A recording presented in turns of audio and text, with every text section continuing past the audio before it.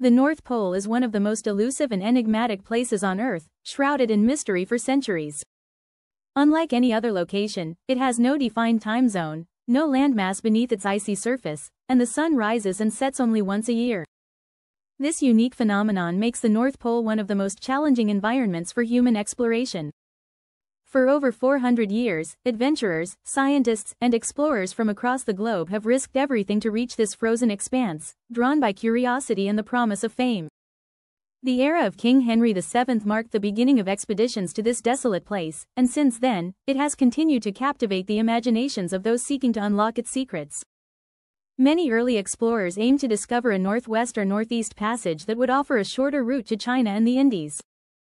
Such a passage would have revolutionized trade, providing easier access to the lucrative markets of the East. Others, however, were motivated by a simpler desire to see what lay at the northernmost point of the Earth. The North Pole, surrounded by shifting ice and treacherous seas, presented an enormous challenge to anyone brave enough to attempt the journey. Yet, these explorers pressed on despite the odds.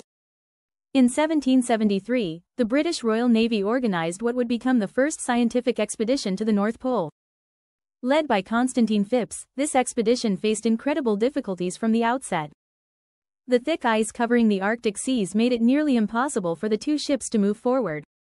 They were forced to use smaller boats to tow the larger vessels through the dense pack ice. At one point, Phipps considered abandoning the mission altogether when the expedition encountered an entirely frozen sea, with no clear path forward. However, in a stroke of luck or sheer determination, they managed to break free from the ice and escape into open water. Unfortunately, despite their best efforts, they never reached their intended destination, returning home without completing their mission. Over a century later, in 1882, the American explorer James Booth Lockwood ventured farther north than anyone had before him, coming closer to the North Pole than previous explorers had dared. By this time, the dangers of Arctic exploration were well known. The harsh environment had claimed the lives of at least 750 people across 42 expeditions.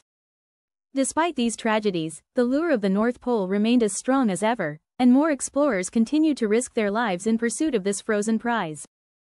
The race to the pole reached a fever pitch in the early 20th century. On September 7, 1909, the New York Times ran a sensational headline, "Peary discovers the North Pole." Robert E. Peary, an American explorer, claimed to have reached the North Pole in April of that same year, after 23 years of attempts. This was an extraordinary achievement, the culmination of 8 grueling expeditions. However, news traveled much slower in those days, and it wasn't until September that word of Peary's success reached the United States. Just a week earlier, the New York Herald had published an equally sensational story. Dr. Frederick A. Cook, another American explorer, had reached the North Pole a full year earlier, in April 1908. Cook had vanished into the Arctic wilderness for over a year, and when he re-emerged, he claimed to have succeeded where others had failed.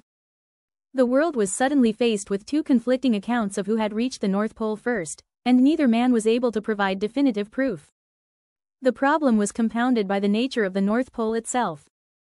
Unlike the South Pole, which sits on solid ground, the North Pole is constantly shifting on a floating sheet of sea ice. This made it impossible for either man to leave behind any physical evidence, like a flag or marker, to prove they had been there. In the absence of concrete evidence, explorers were expected to provide detailed travel diaries, documenting every aspect of their journey, including daily distances, celestial observations, and other scientific measurements.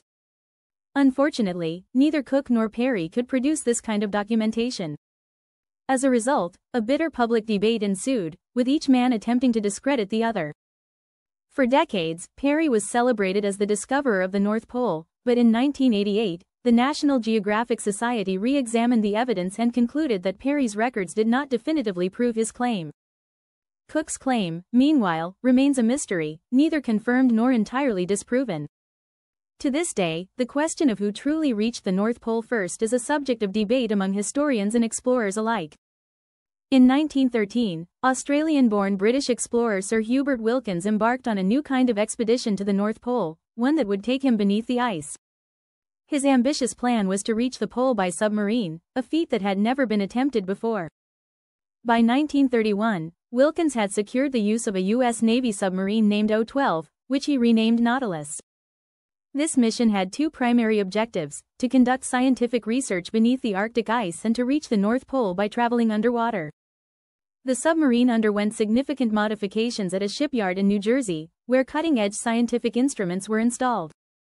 By March 16, the Nautilus was ready to embark on its historic journey. However, the expedition was plagued by misfortune from the very beginning. A severe snowstorm forced the submarine to halt its progress almost immediately.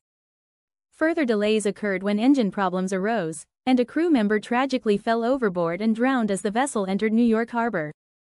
Despite these setbacks, Wilkins remained determined to continue. The Nautilus eventually set out across the Atlantic, where it encountered severe storms. On June 13, both of the submarine's engines failed, leaving it stranded at sea.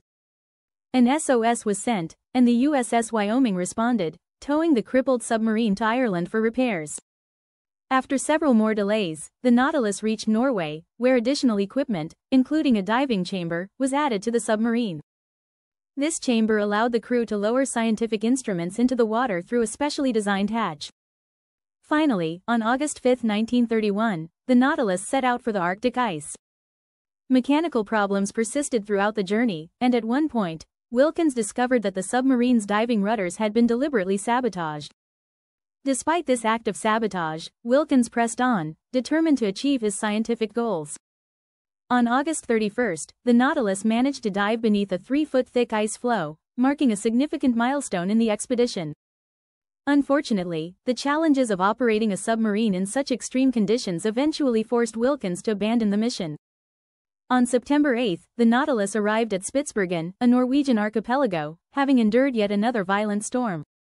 Severely damaged, the submarine was towed to Bergen, Norway. There, Wilkins made the difficult decision to end the expedition. With the approval of the U.S. Shipping Board, the Nautilus was scuttled in a Norwegian fjord on November 13, 1931. The dream of reaching the North Pole by submarine would not be realized until nearly 3 decades later. In 1958, a new Nautilus, this one powered by nuclear energy, became the first submarine to reach the North Pole. This new vessel was a marvel of modern engineering, vastly larger and more advanced than its predecessor. At 319 feet long and weighing 3,590 tons, it dwarfed the original Nautilus, which was just 175 feet long. The nuclear-powered Nautilus had a distinct advantage over earlier submarines. It could remain submerged for extended periods without needing to surface for air, thanks to its atomic engine. On July 23, 1958, the nuclear Nautilus embarked on Operation Sunshine, a top-secret mission to reach the North Pole by traveling beneath the Arctic ice. The crew consisted of 116 people, including Commander Anderson, 111 officers and sailors, and 4 civilian scientists.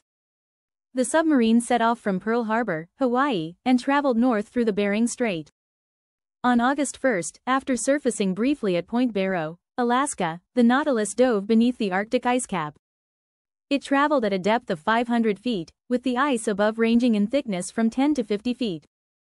Finally, at 11:15 p.m. on August 3, Commander Anderson announced to his crew, "For the world, our country, and the Navy, the North Pole."